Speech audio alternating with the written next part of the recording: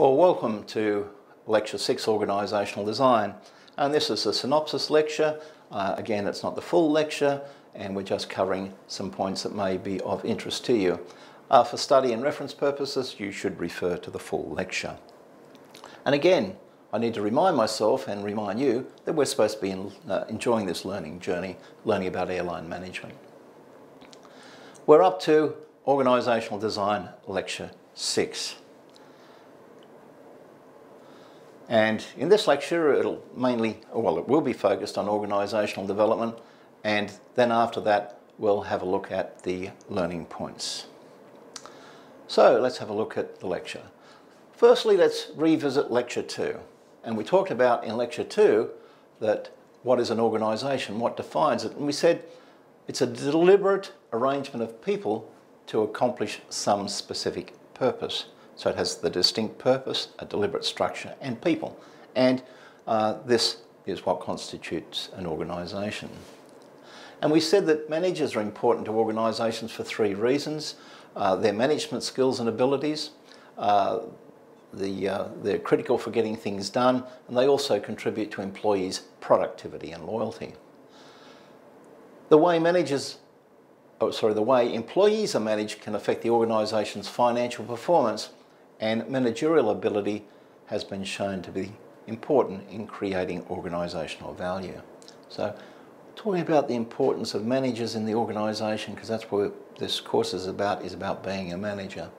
We talked about the fact that managers are responsible for task performance and human resource management, and again, that long and sustainable work outcomes or work performance. We talked about efficiency and effectiveness. It's most important in organisations, and we said that if you plotted performance efficiency against performance effectiveness, there's four general possibilities that you could fall in with looking at those two axes. And some places are not very good to be. For instance, poor and poor, neither efficient or effective. Where you need to be is efficient and effective to get the maximum returns for your organisation. So now let's look at the role of organisations, now that we've gone across that general background of management and organisations. Organisations are collections of people working together in divisions of labour to achieve a common purpose. And simply they exist because individuals are limited in their physical and mental capabilities. I can't make a car on my own. And the most efficient and effective way to make a car is to use the structure of an organisation. Some of the characteristics of an organisation is they produce goods and/or services. They need a clear statement of purpose to guide activities. They use a division of labour to achieve outputs. So we allocate people to specific jobs, division of labour. A synergy, so putting it all together. A synergy is created where the whole is greater than the sum of the parts. And there's a need to manage human resources to serve their purpose, so you need a very definite human resources aspect, and we use work teams, which are task-orientated groups, to achieve some of the activities. In very simple language, this is about the organisational inputs. We have human resources, that's the handle. We put it into the grinder with material resources such as raw materials, information, equipment, technology, facilities and finances. We turn the handle and we produce goods and/or services. Very simple at that level. Organising is arranging and structuring the work to accomplish the organisation's goals. And there's a large number of purposes of organising. When managers develop or change an organisation structure, they are involved in organisational design. Galbraith told us that when we're looking at organisational design, we need to look at strategy for the organisation, so it's vision, governance and comparative advantage. We need to look at structure, the power and authority, the information flow through the organisation and the organisation's rules, the business processes and lateral links, the networks, processes, teams, integrative roles, and the matrix structures, the reward systems, so compensation rewards, and human resource management, hiring, work feedback, learning and development. So strategy, structure, business processes and lateral links, reward systems and human resource management all tell us about how to design our organisation. He went on to talk about the fact that there's a number of steps that you need to follow. Develop your strategy first, then you develop your structure. You need to understand what your key processes are, who your key people are, their roles and responsibilities. You need to understand what information systems you'll be using, and you need to define what the performance measures and rewards are. You need to understand that training and development will grow your organisations. That's one point a lot of organisations forget about professional development, or training and development as it's shown here. That helps to grow your organisation and its capacity, and also career paths of the staff. And Galbraith said if you follow these organisational design steps, you in fact will have a very healthy organisational structure. There's a proven model of determining structure. So let's just talk about not strategy, the next one along, structure. There's a proven model for that, and it covers these topics: work specialisation, departmentalisation, chain of command, span of control, centralisation and formalisation. So I'm just going to talk about each of those very, very quickly. Firstly, work specialisation is dividing tasks into separate jobs. So the jobs are broken down into small, simple and separate operations in which each worker specialises. Job variety makes it possible for people to choose or be assigned to positions they will enjoy, for which they are well suited. And it's an excellent productivity driver in a large workforce. Departmentalisation, it's where jobs are grouped to accomplish organisational goals. You can departmentalise by functions, by geographic location, by the product that you're producing, by the processes that you're using, or by the customers that you're serving. So they're all ways of looking at departmentalisation and the various approaches you could use. Chain of command. We spoke about accountability, authority and responsibility before, but under chain of command, under the organisational design model for structure, it's about authority, the inherent right to give orders to others and expect them to be carried out. Responsibility, the obligation to perform duties assigned by a superior in the organisation who is in the direct line of authority, and unity of command. And one of the problems especially in organic organisations in today's world is often with team-based approaches, someone may be working to multiple bosses, and this can cause conflict of expectations from all the various bosses on the individual who has to carry them out. And that's called unity of command, that one person should understand who he's ultimately accountable to on a day-to-day basis. Span of control, the number of subordinates a manager can direct. And it's proven over years and by scientific studies that 3 direct reports is the optimum number of people to handle, but up to 5 can be handled in a focused team arrangement. There's a trend in modern organisations, and I'm thinking of Qantas's organisation at one stage, where the CEO had about 15 direct reports to him. And again, under the span of control, the determining structure model of span of control, this is much too broad. But in a more contemporary world, this is happening more and more. Centralisation, you can have centralisation where all the decisions come in to the upper levels of the organisation, or decentralisation where the decisions are sent out to the staff to make on behalf of the organisation. And sometimes decentralisation is important because of location. An airline, for example, might have 10 or 15 or so different locations where the airline operates from, and they need for decisions to be made in each of those locations, so a more decentralised model. But when it comes to the large financial decisions, it's centralised. It needs to be made back at the headquarters level. There's also what they call the parity principle when it comes to determining structure. And I spoke in part about this before. When responsibility is delegated, sufficient authority and resources must also be allocated. So if you're told if you're told this is your task to get on with it, as I mentioned earlier, and you aren't given the resources to it, well, you really haven't been tasked. So you need to say, hey, where are my resources? Formalisation, and this is the degree to which jobs or to which an organisation relies on rules and procedures.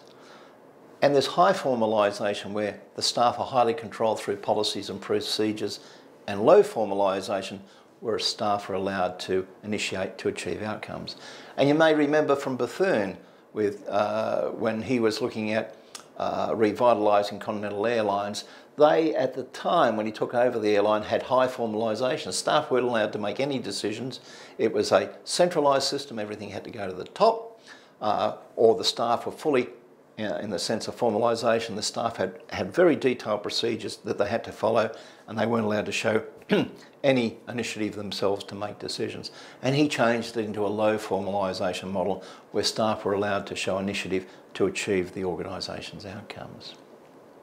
So that's the determining structure model for organisational design: work specialisation, departmentalisation, chain of command, span of control, centralisation and formalisation. Let's have a look at organisations, what they might look like. There's mechanistic organisations. From that perspective, they're the traditional wiring diagram approach, whereby you have a CEO, various people being responsible to him, and then under that CEO, under those individuals, all sorts of different areas reporting back to them.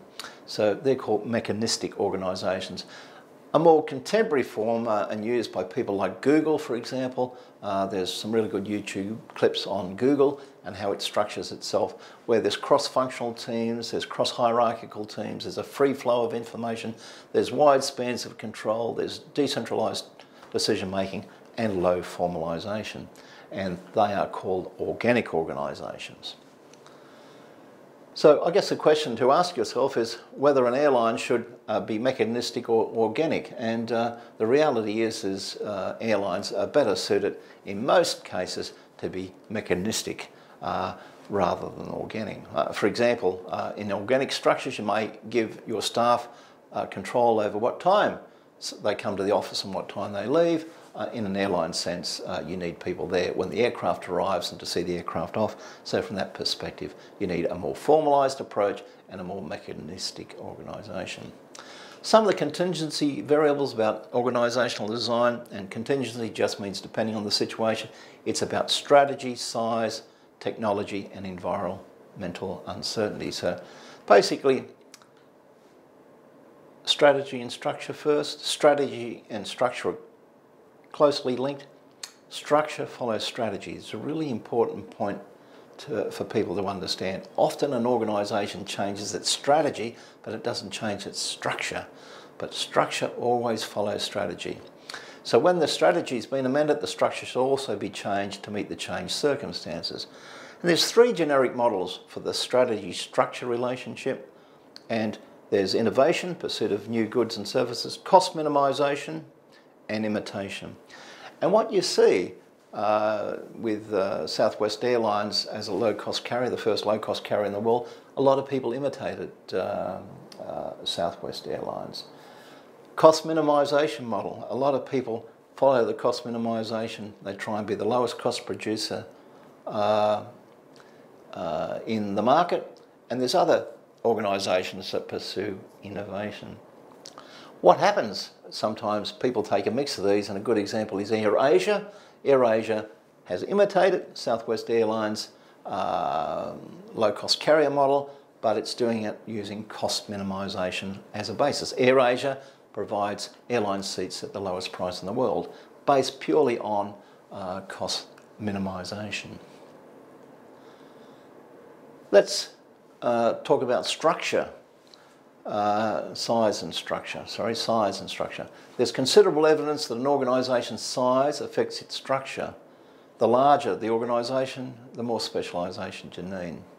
And the relationship isn't linear. If you've got a small organisation, you might need to have some specialisations in it, and as you grow, they don't need to grow because you have them. So relationships change as organisations grow or shrink. And some new entrants into some businesses like the airline industry. It's quite a high cost to come into the airline industry because your initial high workforce overheads are quite large due to the broad range of specialisations that are required, regardless of whether you're small or whether you're large. Technology and structure. Technology will influence structure. It's a great enabler in converting inputs to outputs, and the effect on structure will depend on the level of technology, technological complexity and sophistication. So if you have a look at the 747 here and the DC-3 of Qantas, obviously very different organisations are required to run those aircraft types. And there's some studies that indicate that unit production, that is production of items in small batches, will have a minimal effect on structure. Mass production will greatly affect structure, and process production, oil industry, for example, steel mills, the printing industry, where it's continuous process production, will more than likely dictate the structure of an organisation. And that's what happens in airlines. It's a process production business. There's also environmental uncertainty, and if an organisation lives in an uncertain environment, it'll tend to have a more flexible structure that it can quickly adapt to changing circumstances. And if it's living in a more certain environment, it'll have a more static structure. It'll be operating from day to day with a more hierarchical, mechanistic structure to deal with its day-to-day business. Generally, the nature of the airline business requires airlines to be structured under formal lines of responsibility, and the number of layers within the structure depends very much on the nature, size and complexity of the organisation. Some of the generic business models for airlines that we talk about are network airlines, and some older texts still refer to them as legacy carriers, regional airlines, low-cost carriers and charter airlines, each with specific purposes. During the full lecture, I then go into quite a long case study on Air Asia and bring out some of the teaching points about organisational design. Some of the learning points from this discussion are shown here and here. So what have I covered? Organisational design, or I've used development here. Organisational design is a most important aspect. If you get it wrong, the organisation won't have the efficiency and effectiveness you need to achieve the performance outcomes that you want. You can't get it wrong. It's a very, very specialist area for people to work in, and sometimes you may need to, in fact, hire specialists in either short-term or long-term to help with an organisation. So hopefully the learning points will bring out some of those salient points that were covered in the synopsis lecture. If you want to do some pre-reading in the text next week, we look at human resources and industrial relations. So that brings to an end Lecture 6, Organisational Design. I hope you've enjoyed this synopsis lecture, and I look forward to the next one. Thank you.